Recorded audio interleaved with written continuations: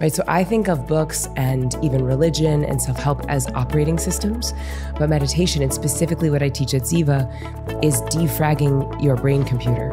It is upgrading the nervous system that is your brain and body. And so once I found that, I was not a seeker anymore. I was like, oh, I found it. Right. And it's right inside of me.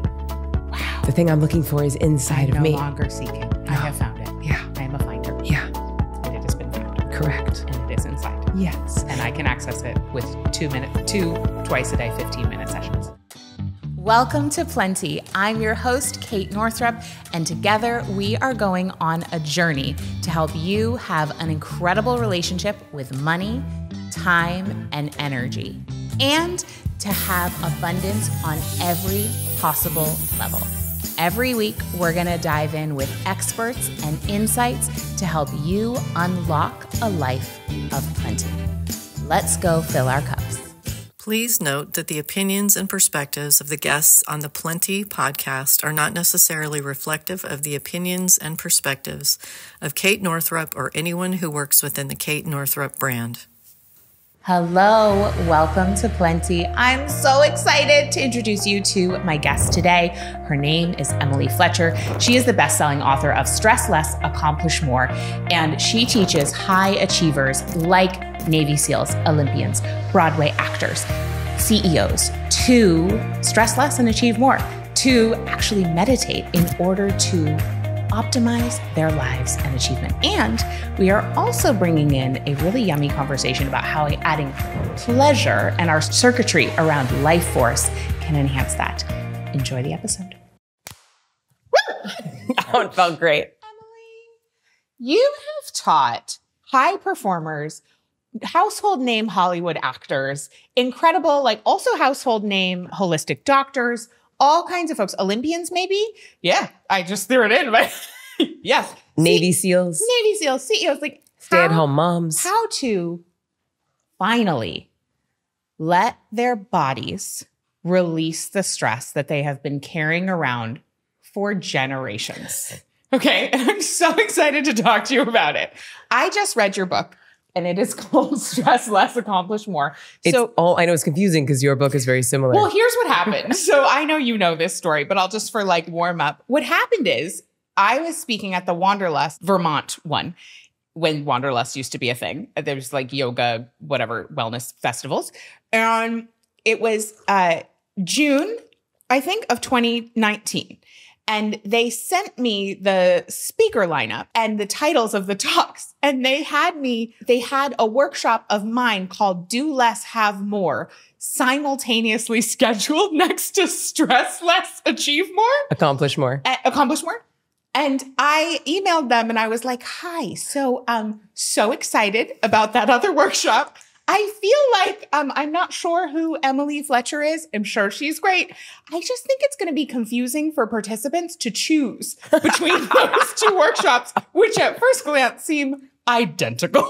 And so they reorganized the programming. And then I never got to meet you, but there was this one quick moment. We were there with our toddler and my 1-year-old. You had a 1-year-old also at the time because you gave birth in June 2018. Yep. I gave birth in April 2018. So our babies yours is almost 6. Mine turned 6 yesterday or 2 days ago. And I remember we were like walking down the sidewalk with, the baby, the toddler, like who even knows, my boobs hanging out. And I saw you in the distance and I was like, this would be my moment to introduce myself to this woman, but I just like couldn't. So anyway, that was my intro to you. And I was like, there she is. Stress less, accomplish more. You know what's so funny though is that I like breastfed my way through that book launch. Have never been more stressed in my entire life. And I felt like such a sham. I feel like such a fraud where you're just like, I am not practicing what I'm preaching. But in hindsight, I was like, you know what? This is a chapter of life. You don't give birth to a book and a baby at the same time that often in your life. Hope, God willing. God willing. But I know a lot of people who do it. I don't know what that is. I think the creativity portal opens. It is. It's the creativity portal. And then it's like, let's just put in 2. We're going to give you a book and a baby at the same time. So I'm so glad that we didn't meet then though. Me too. Because we met at the perfect time. And I love the way that our friendship has evolved. I love the fact that we're both Aries. I love that we're in this mastermind together. I love that the more I learn about your work, I'm like, oh wait, we're teaching the exact same thing. Same thing. It's wild. Which makes sense why they shouldn't have scheduled our workshops at the exact same time, because literally same, but really different also. So I'm really excited to find out more about the origin story and also where things have come to now, 5 years later, almost 6. Well, yeah, 5 years later, because we launched our books when our babies were 1. So there you were on Broadway. And that's a dream of so many people's, including like myself, like in an alternate universe, like that would have been something that maybe I would have pursued. And you were miserable, even though you were living your dream. Why do you think that was? Because I was more interested in the happiness of pursuit than I was the pursuit of happiness. Like I am happiest when I am moving towards a goal. I am happiest when I am using all of me to move towards something that I think is good for me or the planet. And I had been doing that since I was 8. You know, I was like, oh, once I get on Broadway, I'll be happy. Once I get on Broadway, it'll be martinis with Liza at Sardi's. And instead it was like girls eating tuna fish out of a can and complaining about their bunions. And I was like, this is not my dream. And so, but I just thought it was the next show and the next zero and the next boyfriend and the next agent. And I did that for 10 years. 10 years. But you know what? Like I just was listening to an interview this morning and it was with Rebel Wilson. And she's like, I'm so glad that I achieved my dream of becoming a Hollywood, famous Hollywood actress. She made $20 million in 1 year. She's like, but I'm so glad I did that so that I could realize that that was not the key to happiness.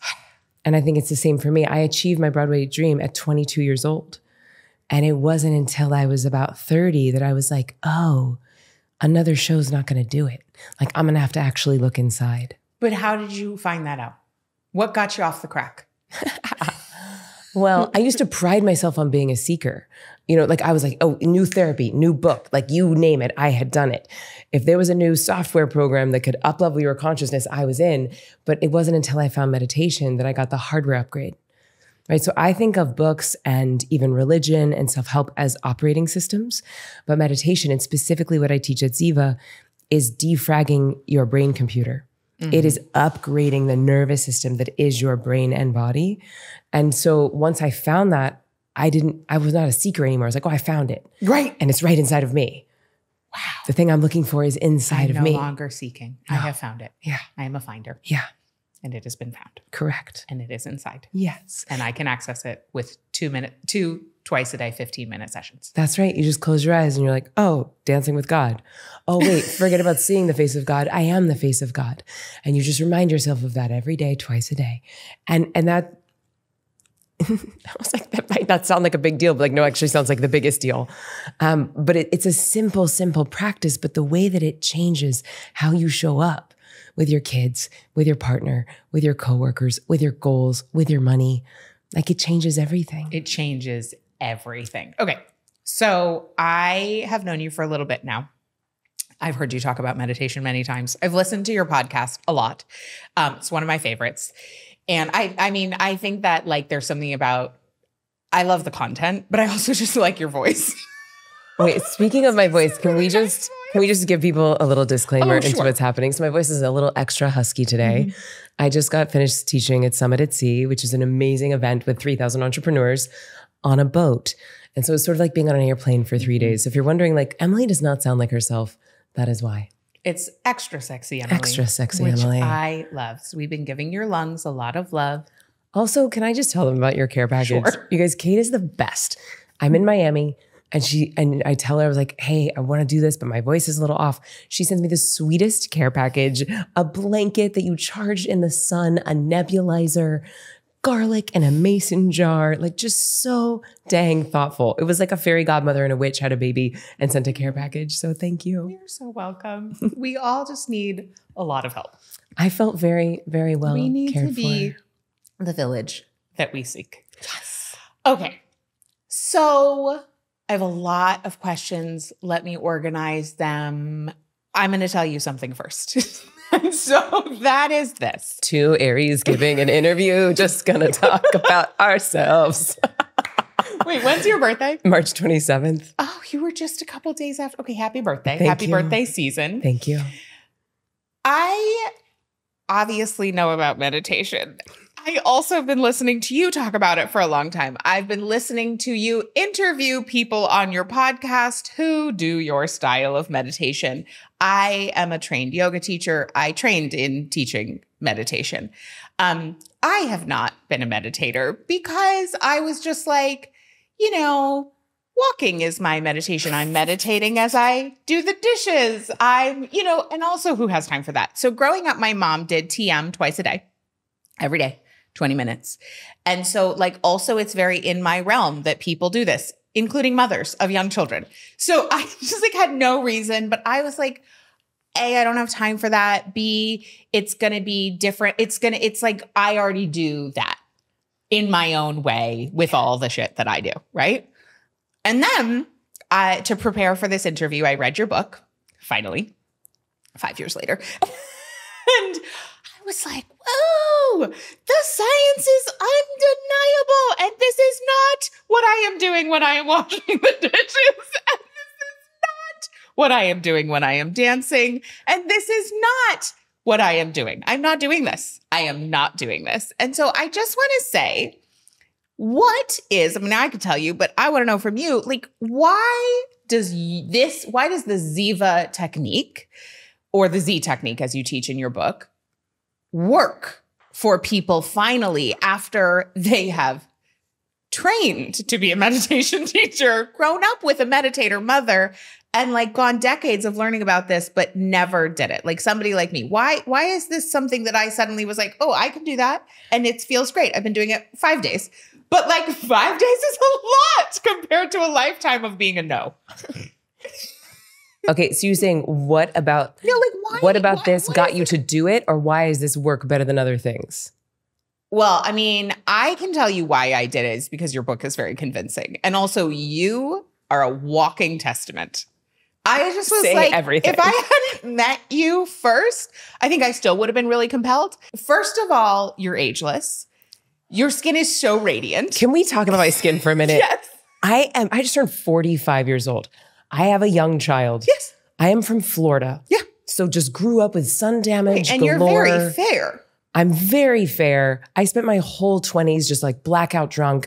There is just no reason why my skin should look this good. And dancing on Broadway in the middle of the night. Correct. In the middle of the night, sleeping until 11 a.m., eating French fries at 1 a.m. Yeah. There's no reason my skin should look this good. No. And it just keeps getting better. And it's so gorgeous and so luminous. So I'm just going to fully out myself and be like, I think I'm going to start meditating so that I can have skin like Emily. No, I literally said to my team yesterday, I was like, you guys, we're going to make an opt-in and it's going to be Emily's top 5 tips for skincare. And it's going to be number 5, red light therapy. Number 4, vitamin C. I could give you the whole list. But number 1, spoiler alert, is Ziva. It should actually just be number 1, Ziva. Number 2, Ziva. Number 3, Ziva. All the rest of that stuff, I'm sure it is impacted. You also eat really well. Yes. You also, it is an intense regimen. You're not currently smoking, drinking. Correct. No. Right. And clearly it's the most important one. Yes. Because I'm doing all the rest of that stuff too.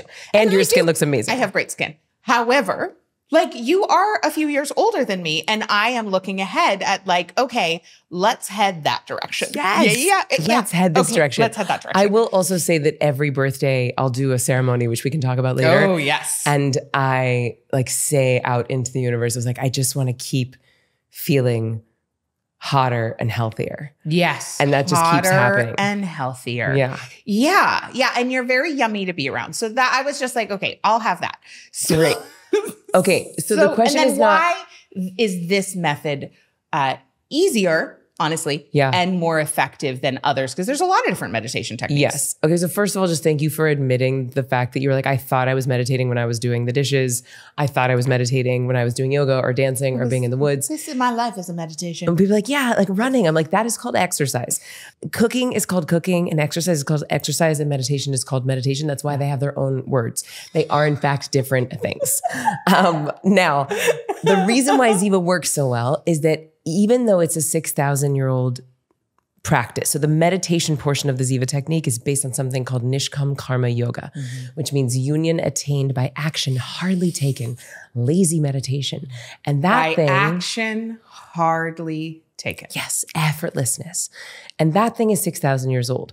But the Ziva technique, which is mindfulness, meditation, and manifesting, that's new. Like that's the thing that I cognized because I had worked with so many high performers, so many high achievers, so many people like ourselves who have kids and families and companies. And they're like, I don't have time to meditate.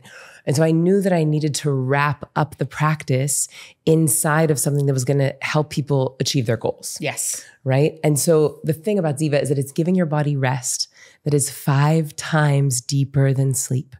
And this is a really important point because when you give your body the rest that it needs, it knows how to heal itself. Yes.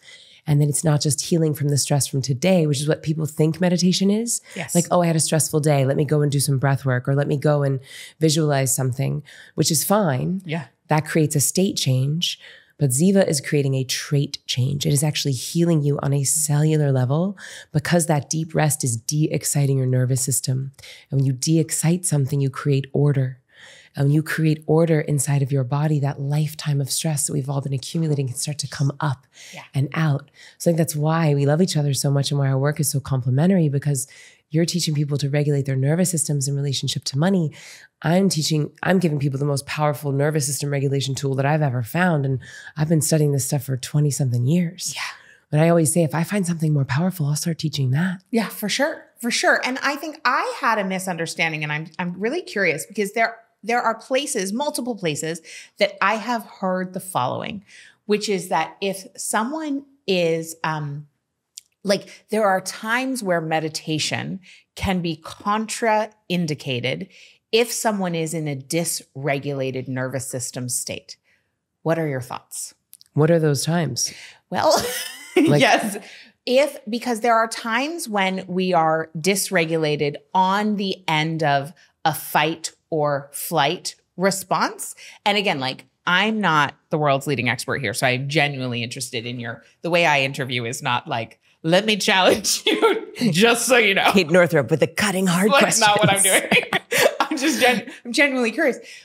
So when we are in a hyper nervous system response, we're out of our range of regulation. We're in a hyper, so fight, flight, that actually what we so for somebody in a more extreme case, we need something that actually allows us to move and complete the direction that we are going, and that sitting still actually would not be the first place to start when we're in that actual moment of I'm in fight, flight. Yeah, if you're getting attacked by a tiger, do not stop, drop, and meditate. It is appropriate. But what if your body thinks you're getting attacked by a tiger and you're not? Then you should meditate. Okay. Because the reality is that we are rarely under a predatory attack. Yeah. And yet our bodies are responding as if they are under a predatory attack. And that is why stress is so toxic. That is why stress is so damaging and prematurely aging us. So I hear what you're saying about sometimes we need to complete the stress reaction. Yes. But the completion of it at the end is going back to regulation. Yes, of course. So it's yes, feel it fully, but then you do want to regulate. And I think meditation would be an amazing tool to regulate. The only times I recommend that people do not meditate is if they have had, I will suggest people do not take Ziva if they've had a very recent, very intense trauma and they have suicidality, they're having suicidality thoughts. If they are suffering from extreme split personality, then I will usually suggest therapy to start, and I will suggest mindfulness to start. Yes. Which let's just maybe hit on that. Yeah, let's do that. Yeah. Yeah. So what are so you teach these 3 M's, and I think many people conflate mindfulness with meditation. Yeah. What's the difference and what's the third M? Yeah. So mindfulness, meditation, and manifesting, those are the 3 M's that make up the Ziva technique. And I have found that all 3 together are so much more powerful than any of them alone. I think that, quite frankly, that's why I wanted to try this. Oh. Because I like stimulus and just meditation sounds boring. So what was it, the mindfulness part that feels stimulating, or the manifesting part feels stimulating? It just felt more fun because there are 3 things, not 1. I love it. I love it. Such a 7 Enneagram. Oh my gosh. More is more. That's why I'm so proud of you for saying no right now. So mindfulness is what most people are calling meditation right now. So most of the free apps on your phone, most of the guided videos on YouTube, they are teaching what I would call mindfulness. So anytime you're someone's guiding you through something, anytime you are focusing your awareness, I would put that in the category of mindfulness, which is very different from the meditation portion of Ziva, which is where we are giving our body rest that's 5 times deeper than sleep. And you're actually moving beyond the realm of thinking into the realm of pure being, into the realm of pure consciousness, into pure source. And so, like Joe Dispenza would teach this, is like you're accessing that source energy, or the field of limitless possibility, the quantum field. So I can drop people into that within 30 to 45 seconds.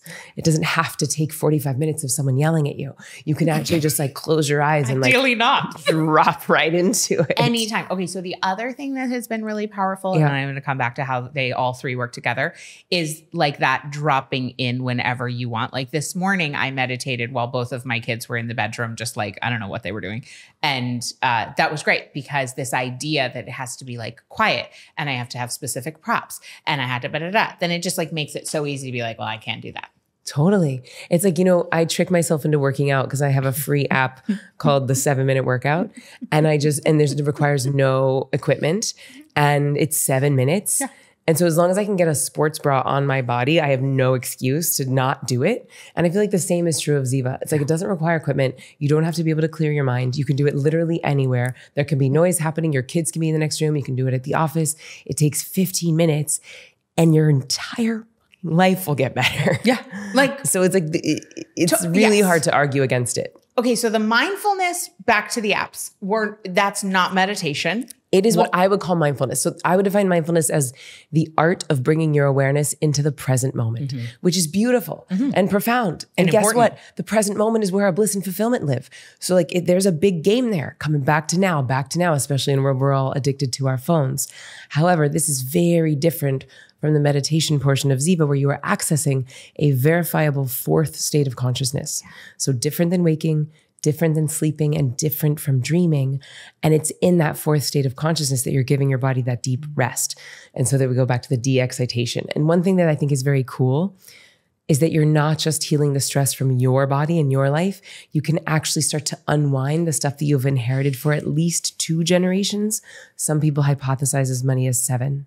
Well, the way that our DNA overlaps, and the fact that our eggs existed when our mother, that like the egg that created each of us existed when our mother was a fetus in our grandmother's womb at the age of 4 months gestation, I think it would be really hard to even say where that exactly would end, because there really is no end or no beginning to a specific human life. Yes. So amen. I think it goes beyond 2 generations. I'm just hypothesizing. But what you're suggesting though is that it would be very hard to even argue that 2 generations back would not be impacted. It's infinite. Yeah. Yeah. So great. What happens with the 3rd M? Okay. So at the end of the Ziva practice, so you spend like 1 minute in mindfulness. You do about 14-ish minutes with the meditation. And then the last 2 minutes, we practice manifesting. And manifesting is my jam. I know it's your jam too. And so what is manifesting? I would define manifesting as consciously creating a life you love. It's you getting intentional about how you want your life to look. And when people are like, oh, that sounds too woo-woo, or that's too hippy-dippy, I'm like, here's the reality. We are all manifesting all the time. Your thoughts do become things. It's just, are you aware of it or not? Are you being intentional about it? It's like, are you doing your quarterly goals like you would at a company? Yeah. Are you setting your annual goals like you would at a company? You want to do that with your life as well. So the magic of manifesting at the end of Ziva is that you've just flooded your brain and body with dopamine and serotonin, which are bliss chemicals. So you've done, here, I'm going to give you the world's simplest manifestation formula. Ready? Feel good, place the order, feel good. Feel good, place the order, feel good, place the order, feel good. And that's kind of it. I mean, that's a simple formula to understand. It's much more intense to practice because it's not about putting a happy face sticker on an empty tank of gas. It is about doing whatever the F it takes to sustainably and reliably feel good. Yeah. And one of those things is meditation. And the thing about meditation is that it's not just going to make you feel better when your eyes are closed. It's not an escapism. It's not, because if you want to just feel good when your eyes are closed, you could go get high or you could take drugs or something. But this is about, yes, you're going to release that dopamine and serotonin when your eyes are closed, but then that's going to stay with you throughout the rest of the day. And it's going to increase your baseline level of bliss so that not only the manifestations that happen when you're in the sitting, but the state of consciousness with which you are viewing the entirety of the rest of your life changes. So what we do in the manifesting portion is at the end, I have people ask the question that's very simple. What would I love? What would I love right now? And love puts you into spirit. It puts you into possibility. What would I love right now? It puts you into presence. And when you ask that question from that space of having access to source energy, from that space of flooding your brain and body with dopamine and serotonin, it becomes this two-way conversation. It's not just you complaining to God, right? Which is like what most people do when they pray. They're like, this person's sick. Can you fix that? And or even placing the order from ego. Or fear. Or lack. Yeah. Right? Like, can I please have some more money? Can I please find a boyfriend? Because I'm almost 30 and I don't know if I'm ever going to find one. And like that neediness is like not it, you know? But if you're coming to your prayers from a place of, I already have everything that I need. Thank you so much for everything you've already given me. Gratitude is simply acknowledging everything you've already manifested. It's acknowledging everything that nature's already co-created with you. And then from that place of fulfillment to ask the question, what would I love? You can get curious and actually listen to the answer, and it might surprise you. Yeah. Yeah. How did you find meditation? So I was on Broadway doing a chorus line. I was understudying 3 of the lead roles, which means you show up to the theater and you have no idea which character you're going to play. Singular sensation. I know I can tell you these stories because you're a Broadway nerd like me, but I was hired really to play Sheila. I was hired because I was an amazing Sheila. I bet you were. But I went on all the time for Val, and Val's the tits and ass girl. And I was horrible. Like, you'd be a great Val. Oh, thanks. Yes. I was not a good Val. And yet the girl that played Val called out sick all the time. So I was getting thrown on at a moment's notice for a role that I was terrible at. Oh, jeez. And like the first time I ever went on was the first time they ever gave comp tickets to the Broadway community. So it was just filled with judgy gays. And I was like, oh no, oh no. Like they were like, this is not Val. She is not good. She cannot hit that note. She is not doing good. And I was like, this is my worst nightmare coming true. And I didn't, and I already had insomnia. And then that happened and my insomnia got worse. And so like, here I am on Broadway doing the thing I wanted to do since I was a child. And this is why I was miserable. I was going gray. I was getting sick. And you were what, like 29? I was 26, 27. 26 going gay. You're going. Well, we can talk about that later.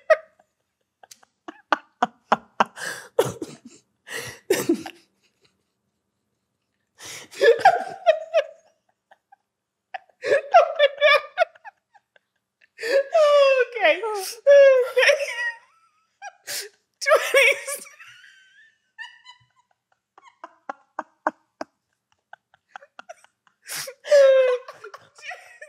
Do you want to take a tea break?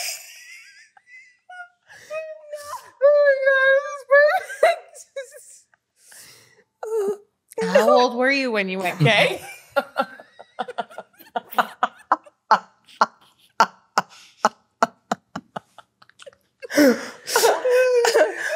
I guess about 18. Okay, great. So we'll circle back. You're 26, getting gray hair, insomniac, freaking out. Yeah. And how did you find meditation? Oh, God. The thing that makes this so much harder is how much I'm trying to not cough when I'm laughing. Okay. So we can do another whole podcast about my spectrum of gayness. That'd be great. Okay, great. But on this, I was in my 20s, having insomnia, going gray, sucking at my job, knowing that I'm sucking at my job, and all I want to do is be good at my job. Like, all I want to do is be the best Broadway performer. And so thankfully, this amazing woman was sitting next to me in the dressing room. Her name was Dione. And she was understudying 5 of the leads, including Cassie, and crushing it. I mean, every song she sang, every dance she danced, every bite of food this woman ate, she'd be like, oh, this is sensational. And she was Australian. Amazing. Meditation does not give you a bad Australian accent. And I was like, girl, what do you know that I don't know? And she said, I meditate. To which I like gave the world's biggest eye roll. Yeah, absolutely. I was like, you don't understand. My stress is special. Ain't nobody got time for that. Like, I have real problems. Did you see what just happened on that stage yesterday? And so anyway, she's like, look, my teacher's in town. And I was like, look, I got to try something. And so I went along to this course. First day of the first course, I was in a different state of consciousness than I had ever been in before. And I liked it. And then that night I slept through the night for the first time in 18 months. And I have every night since. And that was 16 years ago. Then I stopped getting sick. I didn't get sick for 8.5 years until, maybe this boat ride this weekend. It's like a cosmic clearing. It's different. Cosmic clearing. I started enjoying my job again. And I was like, why isn't everyone doing this? Like, it's not just the name of my podcast. Like, I am genuinely that girl that when I find something that works, I'm like, why isn't everyone doing this? Yeah. So I left Broadway. I went to India. I started what became a 3-year training process to teach. So just so that people have some context for this, it's not like a weekend certification. It was thousands of hours of meditation, thousands of hours of apprenticing, hundreds of hours of transcribing books by hand in Sanskrit, and about 18 hours a week of this industrial strength meditation for a year. I was meditating 18 hours a week for a year. Wow. Which basically, like, any old story you had lodged in your nervous system starts to come up and out. Wow. Like, I went fully insane. But then I think that's the thing that forges you into the type of person that has a nervous system that people want to learn to meditate from. Totally. Yeah. And then you had the gall to teach it online. Oh, yes. This is a great story. Yeah. Please tell. So I was in a very beautiful community. I was sort of like becoming the rising star of the community. Like, I would go on retreats. In your meditation community? In my meditation community, yes. That was based in a lineage in India? Yeah. Okay. Well, yes. Okay. I mean, they were all over the world. And this teacher you went to with Dion, the Australian, also was from this particular lineage as well? Okay. Mm-hmm. So the one that you said, can you say the Sanskrit word again? The Nishkam Karma Yoga. Nishkam Karma. Yeah. So I learned from a person in New York City, and then ended up going to LA and ended up in Rishikesh, India. So I had this beautiful, like, global network of meditators from all over the world. And I was quickly becoming, like, well known as a teacher, and I loved teaching, and I was using all of my theatricality to make the courses really entertaining. Totally. And then meditation, but make it Broadway. Yes, make meditation. But I was like, it doesn't have to be so effing boring, everybody. Like, meditation is boring enough. We can at least make learning about it fun. I remember I would go on these retreats and people would ask the teacher questions, and he would be like, Emily, what do you think? Emily, what do you think? What do you think? Because my business was going very well. And then I had the gall and the audacity to make the world's first online meditation training. What year was that? 2013. Okay. May 13th, 2013. Ooh. So it was actually just weeks before Headspace came out, weeks before the first Oprah Chopra challenge. So it's weird to think now, like, anyone under 40 doesn't remember a time that meditation it was weird. And so they also can't remember that, like, online courses weren't a thing. So online courses were weird. Meditation was weird. And so I was known as what people would call, like, a nudist Buddhist in the business communities. Like, you can be like one flavor of weird, but you can't be two flavors of weird. So it's like, you could be nudist or you could be a Buddhist, but you can't be a nudist Buddhist. And I was both. So I launched this course. I put every penny I had in it. It cost me like $20,000 to shoot it and edit it.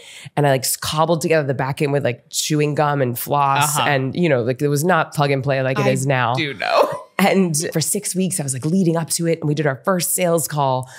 And 2 people purchased. And the thing cost $199. So I had spent $20,000 building an online course that I made $400 on the first launch. And I was like, oh no, I've made a horrible mistake. And big shout out to my ex-husband, who was like, you're not wrong, you're just early. You're just early. You're just early. Like, trust yourself, trust this. You're just early. Beautiful. And it was like one of the best pieces of advice that I got. Cause I mean, who knew? Like, who knew that online courses in meditation were going to become, so ubiquitous, so everywhere. And so I'm glad I stayed the course. Yeah. But when I made that, I got kicked out of my meditation community. Like, they were mad at me because I don't actually know why they were mad at me. I don't think any of them actually took the course, because I took great care in making sure that I wasn't taking the things that are protected in the lineage, taking the inner workings of the things that are not meant to be transmitted online. Well, even in your book, you do that. Yeah. The book is like the Vespa. Yeah. Ziva Online is the Toyota, and Ziva Live is the Tesla. Yeah. Right. And they all serve different purposes. They're all going to get you where you're going. They're all going to reduce your stress. They're all going to increase your consciousness, but they're varying like levels of power. Yeah. And by power, I mean like how much unstressing is it going to create in the body? So anyway, I got kicked out of the community, which in hindsight taught me how to fly. Yeah. Like I needed that nest and I needed to get kicked out of that nest. Wow. Just for curiosity's sake, like, have you ever been in touch with anybody from that community again? Yeah. Yeah. Yeah. I still have some really dear friends from there. Yeah. And then back to when I turned gay. Yeah. We're coming back because even if you had spent your entire career beating the drum of meditation, you would be changing millions and millions of lives. But you are iterative. You are a hungry bitch. You are appetitious, right? You want. And that's beautiful. And I only recognize it because I am that too. And so there's been more. There's been even more. And one of the stories that you have told on your podcast is when you discovered the combination of bringing then our life force energy in with manifestation. How did that come about? When were you introduced to, and maybe it has something to do with your birthday ritual. Yes, it does. Okay. So yeah, about 3 years ago, I had a big life change. I don't know if anyone has noticed, but 2020 was kind of a big year for the species. maybe someone listening had that same experience. But I had one very amazing life. And then everything just, changed. I have this one video on my Instagram of my son taking my vision board from 2020 and just ripping it all off. And it was just like, that is the most apropos video I've ever seen. He was like 1 year old. Like he wasn't doing it maliciously. He was just ripping paper because that's what babies do. Yeah. Like we got new plans. So basically what I discovered was this way to practice embodied manifesting. And so it's sort of like the next part of the Ziva technique. So there's mindfulness, meditation, and manifesting. But the way that I had been teaching manifesting was from the neck up. Yeah. And that works. Thoughts become things. What we put our attention on grows. It's true. I just found a way to supercharge it if you start to get your head, your heart, and your hoo-ha all pointed toward your dreams. And so good news about a hoo-ha, everybody has one. And it includes both your anatomy and the energy center around your anatomy. So just like when we say heart, we don't just mean the organ beating the blood. We mean also the electromagnetic field around it that is 5,000 times more powerful than our heads. So anyone who's ever manifested anything, if you've been doing that with your thoughts, be like, okay, cool. Now imagine you could supercharge that times 5,000.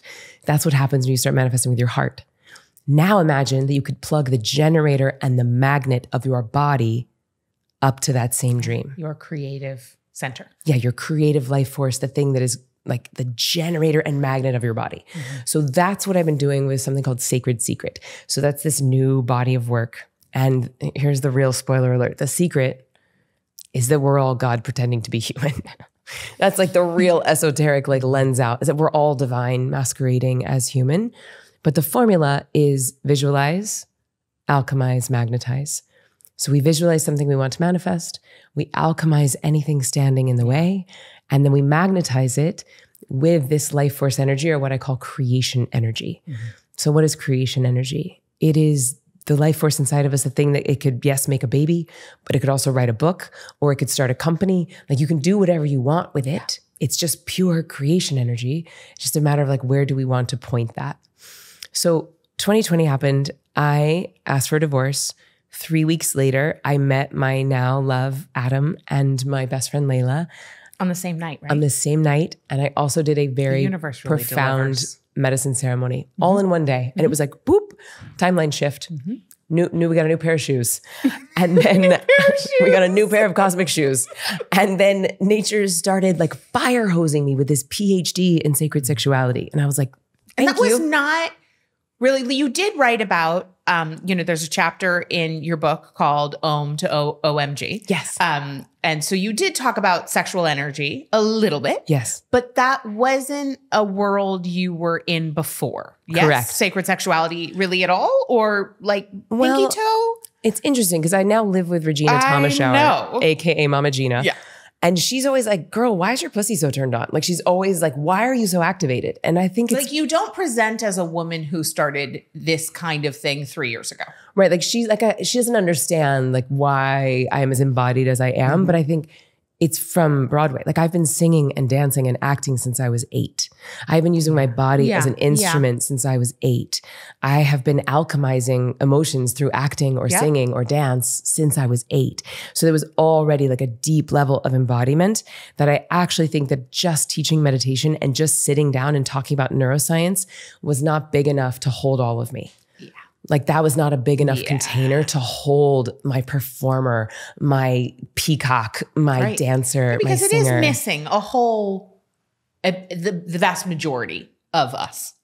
What do you mean? Just our head is missing the vast majority of us. If we're only in like head up, which I understand, like you're talking about the nervous system, which is going through our entire body. So you've always been talking about the entire body. But it is like, and I think like in our culture, that's the opportunity we have, is to bring in all of us. Yes. And I think that's why, you know what? Here's why I was ready to start meditating, because I know you and I know it's not only head up. So I think because honestly, meditation to me has always been like, I'm not going to fix things with my head. Is not where I go. Yes. But because I know you and I know, like I have felt your embodiment and how you bring the whole thing, it felt like safe, and it felt like, oh, this is a technique that has space for all of me. Ooh, I would argue that the technique has nothing but space, and that it's not using the head at all, because the whole deal is that you're moving beyond the realm of thinking into the realm of being. Exactly. You are Which doesn't even transcending the mind. and transcending the body. Yes. Really. Yeah. Like I am not Emily Fletcher when I am in the meditation. I just am. You just And then when you, and that lets you in on the sacred secret as well, because it's like the little wave of individuality de-excites to remind itself that it is the ocean of totality. And then when you come back into that meditation, the wave is no longer under the illusion that it is just the wave. It knows beyond a shadow of a doubt that it is also the ocean. And that's one of the reasons why I love this style of meditation and this lineage so much, is that it's constantly celebrating the duality. It is celebrating individuality and totality. It is celebrating human and divine. It's not saying this human life is just an illusion, just put your attention on God. Right. It's like both and. Yeah, both and. Because I have also sat in rooms with folks who are like, this is just a meat suit. And first of all, I don't like that phrase. Me neither. It makes me want to vomit.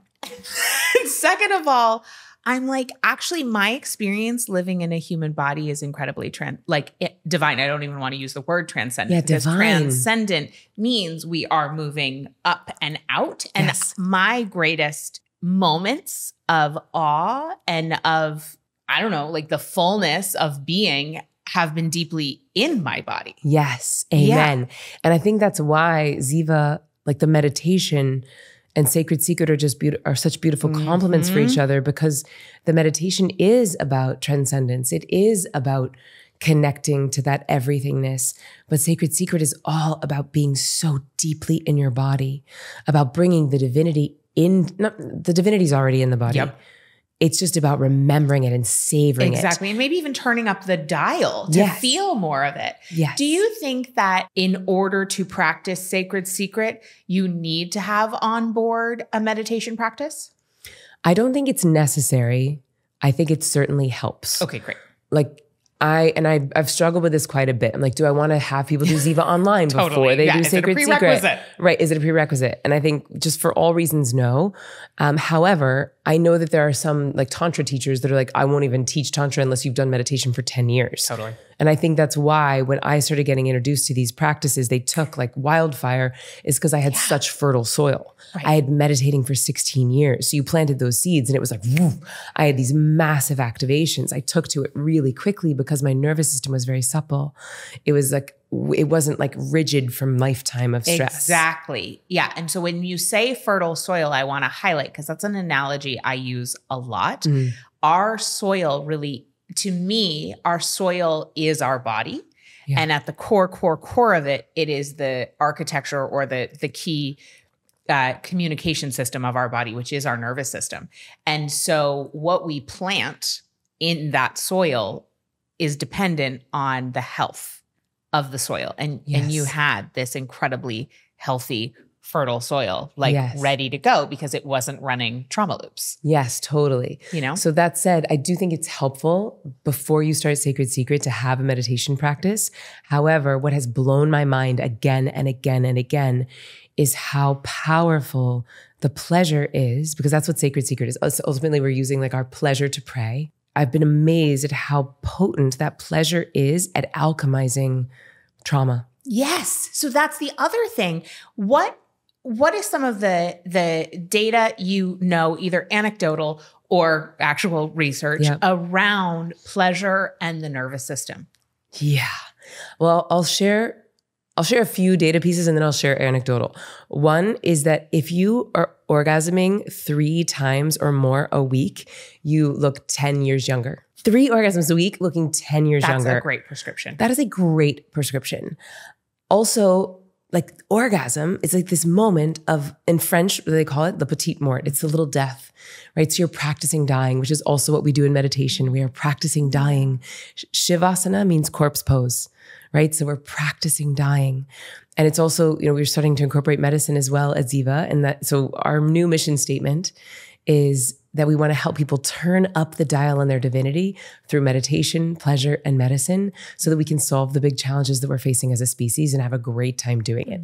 But what medicine, pleasure, and meditation all have in common is that they're all ways of practicing dying, which really, that sounds scary, but it just means like knowing that this body, this identity, this personality is not all that there is, that there's a whole vast universe that we can dance with as well. So anecdotally, what I've seen on these retreats, so I do online retreats, in-person retreats, and I've seen people where I was like, certainly that person is about to leave. They're about to go get on an airplane and leave this retreat. Like they are so triggered. They are so like in their stuff. And most of the people who come to me are brand new. They've not done any tantra, any breath work, any medicine ceremonies. They just show up and they're like, okay, there's something in my transmission that just allows people to trust me, which I take very, very seriously. Yeah, it's amazing. What a gift. It is. And so I can take people from brand new to very, very deep, provided that we go slow and make sure that their intellect understands it. But then they'll do one like emotional alchemy session, and then they're shining brighter than I've ever seen before. Like on every single breath work, we have people be like, I rebirthed myself. I birthed my unborn daughter. I birthed a daughter that I miscarried. So there's this like deep birthing process that always happens. This is a guy I'm going to see tonight. He's coming to my event tonight. 47-year-old straight, white, male, cisgendered man, firefighter from Miami. Oh, I heard you talk about him. Yeah. I just think I can't stop telling this story. So we're on the Sacred Secret retreat. We do this exercise. Afterwards, he sits up and he's like, well, I found my energetic pussy and I liked it. I also felt what it was like to gestate my unborn daughter. And I was like, ladies and gentlemen, this is what the crumbling of the patriarchy looks like. It has nothing to do with destroying anything. It has to do with giving everyone a visceral experience of the profundity of the divine feminine. And if we all could taste that and feel that, we wouldn't be trying to eradicate it from the planet. We would be wanting to proliferate it on the planet. More, please. More. Do you practice? Also, can I say the P word on this? I should maybe ask. Yeah, okay, you great. can say anything. Okay. I mean, I showed up at Regina's doorstep when I was 22. Like, yeah. God bless. Pussy and I are good friends. Shout out to Regina Thomashower and Layla Martin. Like they've been just such dear friends and amazing teachers. Yeah. Yeah. Yeah. So do you practice Sacred Secret and meditation every day? I meditate every day, twice a day, like non-negotiable for 16 years, except for when I had my son. For about a month postpartum, I did meditate one time. Really? Not one time. It's very liberating to hear. Okay, I'm glad. Yeah, that's helpful, I think. Not once. I was in the real shitter. I had a really tough postpartum. I'm so sorry. Thanks. It was so hard. But you know what? I was like, you know what? I have put deposits in my bank account. Well, so that's the thing, right? Because how many years before that had you been meditating twice a day? Like 11. Exactly. Yeah. So I'd been depositing in the bank account so that I could withdraw. Yeah. Okay. So long story short, I do meditate twice a day, every day. However, I do not practice Sacred Secret every day. I feel like I'm constantly sourcing my life force energy. I'm constantly playing the game of feel good, place the order.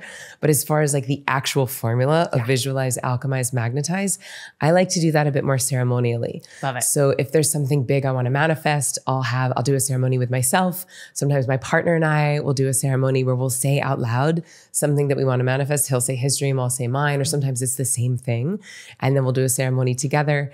And also, like, once people learn it, like the minimum viable dose is basically any time you're in an ecstatic state, any time you're in an orgasmic state, you can think about your dreams.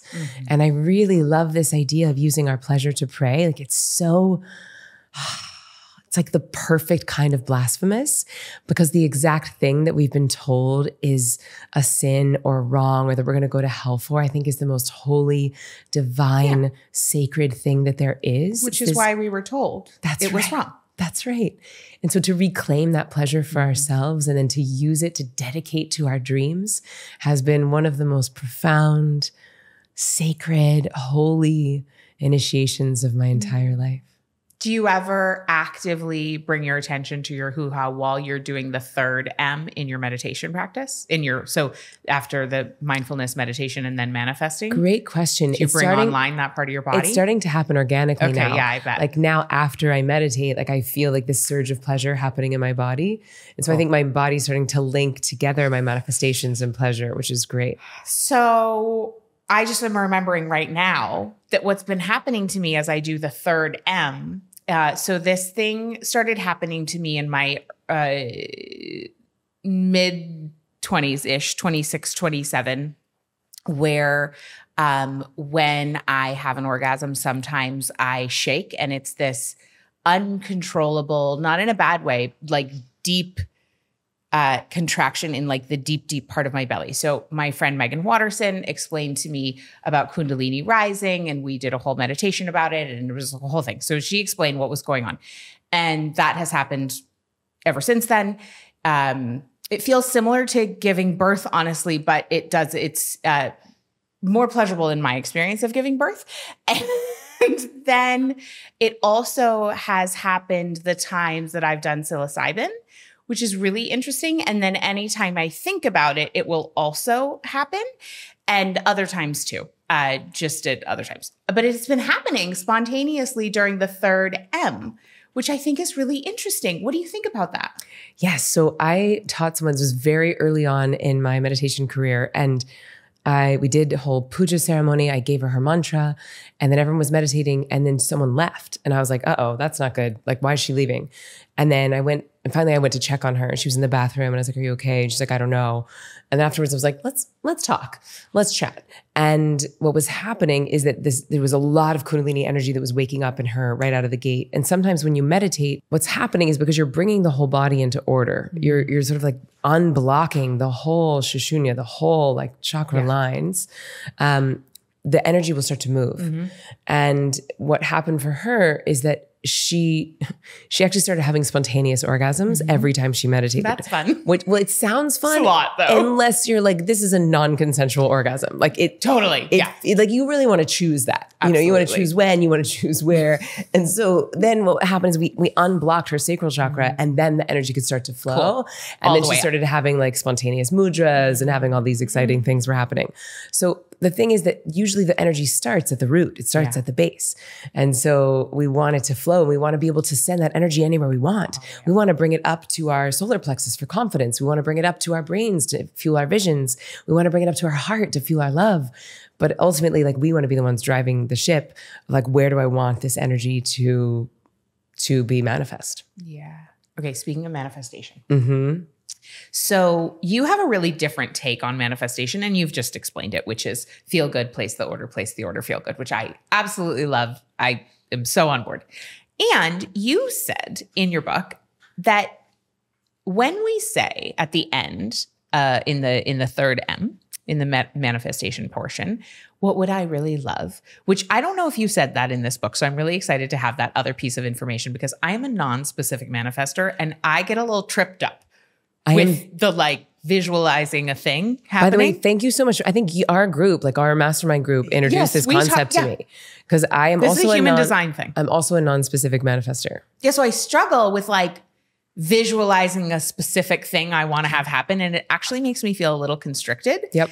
And so you shared that the instructions we're receiving at that time are not a plan that we are delivering, but they're actually like a manual. So we're actually, that when we are getting in touch with our desires, they're not like a ego-based, identity-based, personality-based plan, but they're actually sort of like our divine instruction manual that we're receiving. Yes. And so that piece that you just added around like, what would I love when we're in that really regulated, beautiful bliss field space is so great. And I'm curious for you, like, I know you have stuff you want, you have goals, so do I, but like, I feel all like around like visualizing them specifically. I can get a little, so so like, I don't know. What do you think? Should we be like visualizing a specific thing, or should I just get into the mode of I'm going to, in this moment, feel as good as possible and just trust that what is meant for me is just going to come? So this is a very nuanced question because it certainly depends on the person. It depends on where they are in their manifestation career. It depends on if they are what I would call active or receptive manifestors. It also depends on the goal. Yeah. Right? Like if you're manifesting a person, like a partner, likely what you want to put your attention on is how that relationship feels, how you feel in their presence, how they feel to you versus like, well, I like the way his stubble feels on my skin, or, you know, I mean, like certainly those details. Here's what I say. The details matter only to the degree to which they make you feel good. Right. So if the details make you feel good, then great. Feel the stubble on your skin. Picture that peacock blue on the wall of your new home. You know, feel the leather on the steering wheel of the car. If the details turn you on, if the details stress you out, then don't do it. Go into the feeling. And what I want people to know is that you don't have to have a specific, like, you know, point by point plan in order to manifest. It can be as simple as I'm manifesting freedom. I'm manifesting generosity. I'm manifesting the feeling of possibility. Yeah. Okay. Thank you for that. Super, super helpful.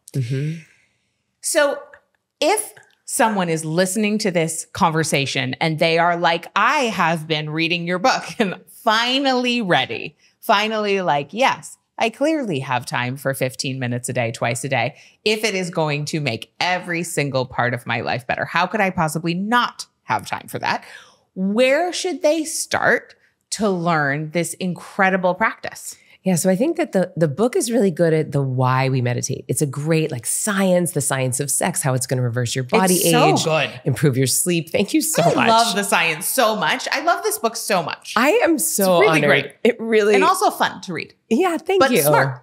Because sometimes books that are fun aren't that smart. Well, I think so I have both. I am both of those things. You are. And so I appreciate that translated in the book. But the book is really like the why and the science. But where Ziva Online, which is, you know, remember I said I made the world's first online meditation training. So that was back in 2013. So I've had 11 years to refine this puppy, right? And also create like the minimum viable dose. Like I'm not looking for people to do this. They don't need to spend their whole days meditating. It's like, no, we meditate to get good at life, not to get good at meditation. So it's just 15 minutes a day for 15 days. And that's our most popular, our most effective meditation training. It's called Ziva Online. And the first 3 days teach the mindfulness. It's also a lot of the neuroscience. And then days 4 through 12 teach you the meditation. And the thing I want people to understand, we touched on it a little bit, but this is likely not like any other meditation they've tried. It feels more like a nap sitting up than it does like I have to clear my mind or I have to sit totally still. It's like, it's not a monk practice. It is a practice for people like us. It is a practice for people with busy minds and busy lives. So you don't have to clear your mind. And then days 13, 14, and 15, we teach the manifesting. And it doesn't matter if you're specific or non-specific. It doesn't matter if you know what your dreams or not. It's just time to take 2 minutes from this place of feeling good to place the order. And again, I've found that all 3 M's together are so much more powerful than any one alone. So I'd love to gift your folks a free masterclass. If they want to go to zivameditation.com/podcast, there is a free masterclass there that goes into some of the science that we cover in the book. And then there's a beautiful invitation to join Ziva Online in there. Oh my gosh. Amazing. Okay. And I want to share that if you also want more Emily, which I can't imagine you wouldn't, you really need to listen to her podcast, Why Isn't Everyone Doing This? I've listened to 80% at least of the episodes you've put out. I might be your biggest fan. I don't know. I mean, I'm sure somebody's listened to all of them, but I'm like catching up. I just, beyond loving your voice, which is great, the way you interview people, your enthusiasm, the depth of what you bring, and for anyone else who is someone who is voracious for information that's maybe more in the nooks and crannies of our culture. I love your podcast so much. So everybody listen to Why Isn't Everyone Doing This, which you can find on any podcast platform. And is there anywhere else that people should connect with you? I'd say zivameditation.com. So ZIVA meditation.com has all of these resources. So Sacred Secret, Ziva Meditation, the book, the podcast, all of that can be found there. And we're on social media. We just hit 150,000 followers, which felt like a big milestone. Yeah. And it's just at ZIVA Meditation. Amazing. I love you, Emily. I could do this so fun. all day. You so make me fun. laugh. I love you. I also, I listened to you all night last night. I was like listening to you preparing for today, and I was just listening to your podcast in my ears. So I love that. And you're just so special. And thank you for your joy, for your wisdom, for your love, for your caretaking. There's no one like you. Thanks, Emily. I love you.